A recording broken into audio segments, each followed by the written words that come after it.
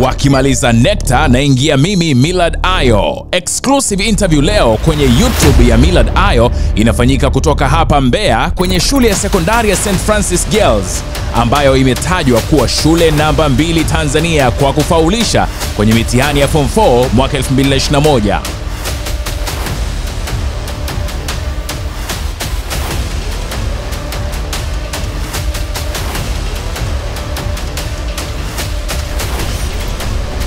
Sinema la St. Francis Girls exclusively kwenye YouTube ya Millard Ayo.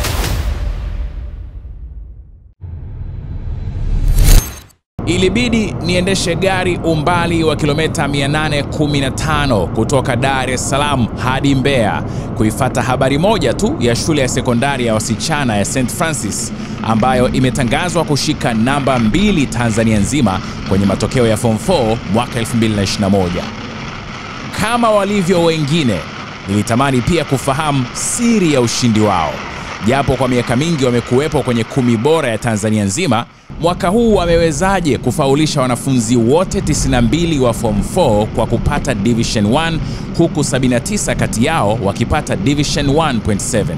Shule hii inayomilikiwa na kanisa Katoliki Dayosisi ya Mbeya ilianzishwa miaka 27 iliyopita na ni moja ya shule ambazo huwa hazijitangazi kwenye redio wala kwenye TV, na rekodi zao zimesimama kwa miaka yote, kwani hawajawahi kupata Division 0, 4 wala Division 3. Division 2 walipata 2018 tu, lakini miaka mingine wanacheza na Division 1 peke yake. Ulitamani kufahamu siri zao kuu za ushindi? Sasa ongeza sauti tusikie wote. Wanasema siri yao kuu ya kwanza ni kusali, kujiweka karibu na Mungu. Sasa kwanza tunasala. Kwa wanafunzi wengi ukija hapa, ile experience na Mungu inaongezeka. Tunamwamini sana Mungu. St. Francis imenisaidia sana kuwa na mahusiano mazuri na Mungu. Cha pili kimenifundisha kuwa na self discipline. Kutokutegemea mtu awe ana follow up on you kila muda. Siri ya pili ya ushindi ni mazingira mazuri kuanzia ndani ya darasa mpaka nje, sehemu za kulala, za kula, mpaka kwenye barabara zao za shule. Secondly, we have a beautiful environment which is suitable for students to study here. Mazingira mazuri kwa ajili ya mwanafunzi kusoma. Ndio kabisa. Walikuwa wanaongea St. Francis. Nilikuwa sijui. Nikaletwa Mbeya nikafanya interview. Mazingira kusema kweli niliyapenda. Kwa maana shule zingine zilienda kufanya interview. Kusema kweli. Lakini nimefika hapa, madarasa masafi, walimu wenyewe walikuwa wanatoa interview wako friendly sana. Ukipita huku kote, ukapita uko nje unaona everything is green, hamna ni rubbish yoyote, hata chooni nilipoenda nikasema huku pasafi. Kwa hiyo patakuwa pazuri. Each one has their own respective places that they cannot change. Even in the dining they have a respective place to sit and to eat that cannot be changed. Yes. Kila mtu kila mtu anajua ana sehemu yake. Even dormitory, dining, classroom, assembly ground also they have their respective place, so they cannot change. So we know who is absent if a person is missing the place. Yes. Mara nyingi unakula chakula gani? Hii kama kawaida tunayo mchana ugali na maharage. Na jioni wanayo wali na maharage au cabbage na pamoja na yai na mayai. Yeah. Mchana watapata siku 2 kama hivi matunda. Then they have eggs, they have in the evenings, then Sundays they have meat. Jumapili ndo wanakula nyama. Yeah, ndio. Kwa hiyo nyama mara moja tu kwa hiyo. Siri ya tatu wanasema ni nidhamu. Imewahi kutokea mwanafunzi akakosa nidhamu akafukuzwa shule akarudishwa nyumbani? Hapana. 2019 tulikuwa moja, tulifanya hii ya Form 3, lakini ilikuwa shida sana ya board amesha to kabisa, she was suspended, otherwise no. Siri namba 4 ni each one teach one. Kila mmoja amfundishe mwenzie.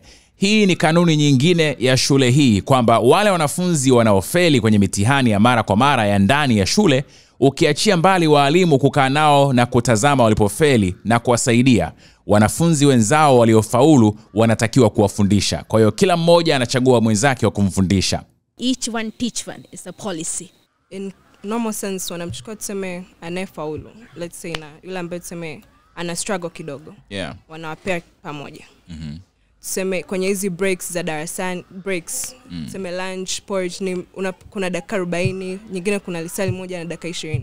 Huo muda anakaa anafundishana, tuseme mwalimu ametoka kufundisha kitu fulani yeye hajaelewa, anamfuata study partner wake anamuelewesha vizuri, kama naye pia hajaelewa anamfuata mwingine, kama yeye pia ameshindwa mwalimu yupo. Management au uongozi wa shule hii uko chini ya raia 4 wa India wakiongozwa na mwalimu mkuu ambaye ndio Sister Veena Vas anayetokea Karnataka, India, akiwa na masters ya arts na bachelor degree ya elimu, na alikuja Tanzania mwaka 2017. Na ukiachia hao masista 4, walimu wengine wote ni wa Tanzania, ambapo 2 kati yao wamemaliza elimu yao nchini Malawi. Nimeshamaliza masters in arts plus masters BEd, in arts and plus BEd. BEd is bachelor degree in education. Mbinu namba 5 ni kila darasa lina library, maktaba yake, na kila set moja inatumika na wanafunzi 2 peke yake. Kiingereza tunayo author kama 6-7 tofauti, na Kiswahili tofauti ya author, na different authors. We have set of books, almost each student will have almost 30 to 40 books which will be shared by 2 people. Mbinu namba 6 ni shule kutunga mitihani ya kiwango cha juu ya mara kwa mara kwa ajili ya kuwatayarisha wanafunzi na mitihani ya kitaifa. Internal exams are standard. Mnafanya mitihani ya ndani nyinyi wenyewe ya shule. Standard means question paper is very strong. Okay. So they fail. Of course students fail, they disappoint, but the external exams they do very well. Because here the question papers are prepared really strictly strong papers. Mitihani ikiwa inakaribia. Kuna utofauti wa preparations, like mnaweka? Hakuna. Ratiba kila siku ya sawa.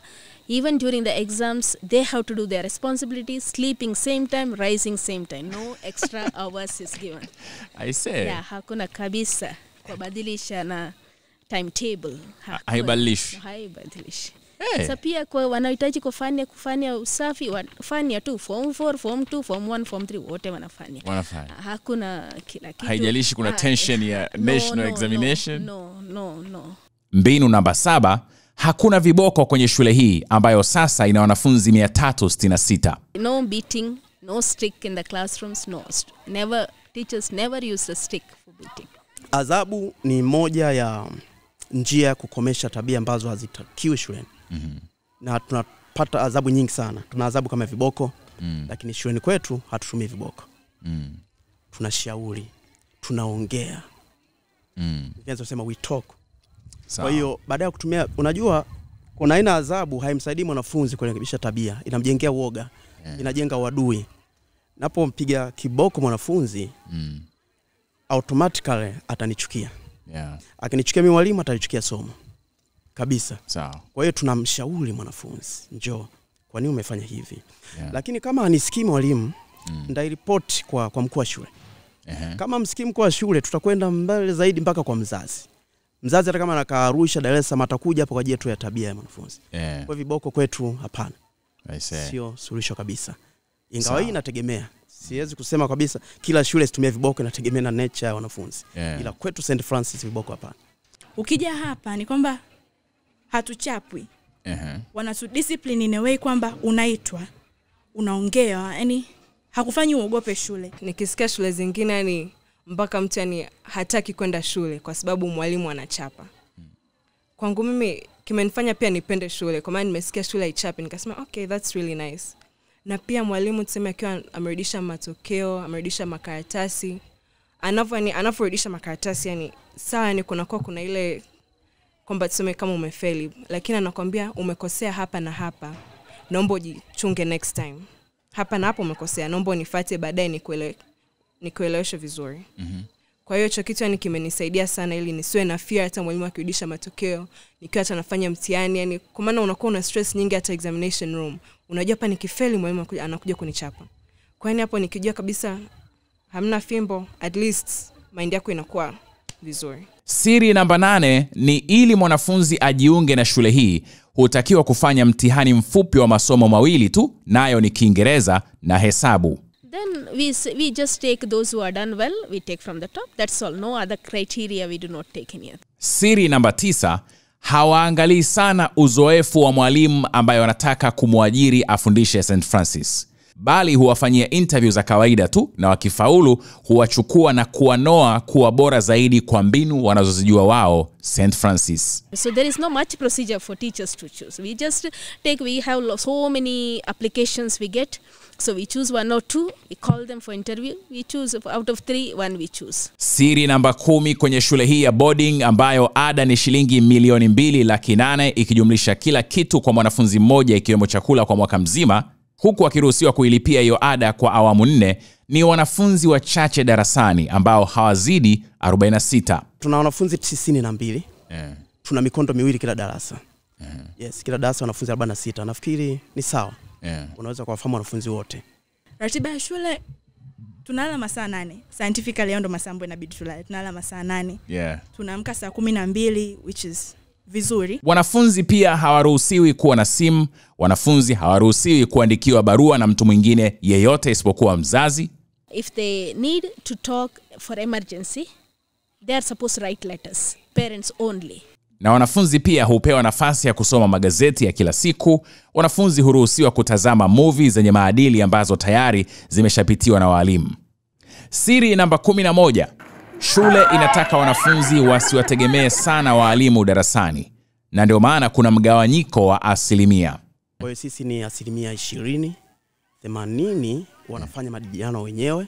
Kama mwalimu msieleweki, lakini ukamruhusu mwanafunzi ajadili, huyu atajadili hiki, huyu atachangia hoja hii, basi hiyo inakuwa sahihi kabisa. Siri namba 12, muda. Mwalimu haruhusiwi kuchelewa hata dakika 1 darasani. Na mwalimu huruhusiwi kuongeza muda. Kwamba kipindi ukamwibia kipindi cha mwalimu mwingine. Hii inasaidia kukava mitaala kwa muda. Ili tufanye marudio kwa muda mrefu sana. Marudio yanasaidia. Yanasaidia kwa sababu mada ambayo haijaeleweka vizuri unapata muda kurudia pengine yote. Na pengine unaweza ukarudia kwa kuuliza maswali, ukaendelea kufanya majadiliano. Kwa kufuata hii mitaala mipya na miongozo ya baraza la mitihani. Baraza la mitihani imetoa miongozo mipya sasa. Mwanafunzi huyu asikaririshwe. Mwanafunzi tumfundishe aweze kujieleza, kufikiri, kuleta ubunifu. Maswali ya sasa hivi yanayoulizwa na baraza la mitihani yanahitaji kumfikirisha mwanafunzi sana. Ukimkremisha ndipo wanafunzi wanasema mitihani ni migumu. Kumbe mitihani sio migumu, ipo standard kabisa. Kwa sababu baraza linajua kuna shule ziko vijijini, kuna shule hazina walimu, kwa wanajitahidi kutunga maswali ambayo yanakava maeneo yote. Lakini yanahitaji kufikiri. Siri namba 13. Walimu wanapewa nyumba za kuishi karibu na shule na kuwezeshwa kupata mikopo benki. Asilimia 90 walimu tunaishi kwenye kota za shule. Za shule ziko tu jirani tu hapa, unatembea dakika 1. Kiasi kwamba inatusaidia hata kama ni usiku na kuja kuchukua vipindi. Nichukue mfano shule za binafsi nyingi Tanzania. Wao wanaangalia matokeo. Kama mwalimu huyu atoe matokeo mazuri, basi wanamfukuza. Hawampi nafasi ya kuwasoma wanafunzi wao kwa muda mrefu. Hawapi nafasi wanafunzi wamsome mwalimu kwa muda mrefu. Wanataka tu matokeo. Hata kama inajili mwaka huu, unataka matokeo ya mazuri mwaka huu. Lakini matokeo yana pande nyingi, yana sababu nyingi sana. Moja, uongozi wa ile shule. Pengine mmiliki wa shule kwa mfano binafsi umewasajili wanafunzi kwa mtindo gani? Hilo la kwanza. Lakini 2, wafanyakazi wako unawatunzaje? Kwa mfano masuala ya mishahara. Kama mishahara inayumba mara mwezi huu silipi, mwezi ujao sijui kuna hili likizo sitalipa, mpo likizo, walimu wanatoka. Kwa hiyo hii inawayumbisha sana watoto. Lakini sisi hapa kwetu mwalimu anaweza kaa, mimi kwa mfano mimi huu ni mwaka wa 12. Na sina hata ndoto ya kutoka kwa sababu mwenye shule ananilinda, ananijali, sioni pa kwenda. Ndivyo kwa walimu wenzangu wote. Kwa hiyo mwanafunzi anakuzoea toka kidato cha kwanza mpaka unatoka na cha 4 hivyo. Kwa hiyo unamfahamu tabia toka A mpaka Z. Na yeye anakufahamu. Hii inakuwa nzuri sana. Nikiripoti kutoka St. Francis Girls Secondary School, Mbeya, Tanzania, mimi ni Millard Ayo, Ayo TV.